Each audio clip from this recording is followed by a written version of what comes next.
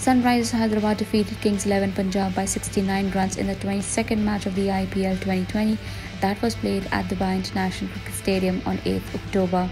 Sunrisers Hyderabad captain Davis Warner won the toss and elected to bat first.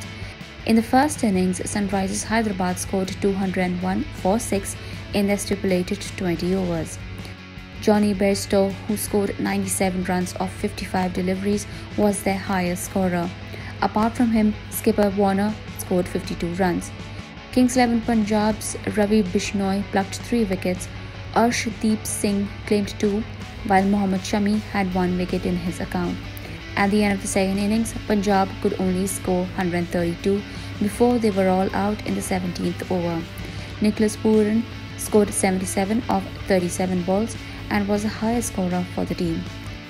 Hyderabad's Rashid Khan plucked 3 wickets. T. Natarajan and Khalil Ahmed claimed 2 each, while Abhishek Sharma had 1 wicket in his account.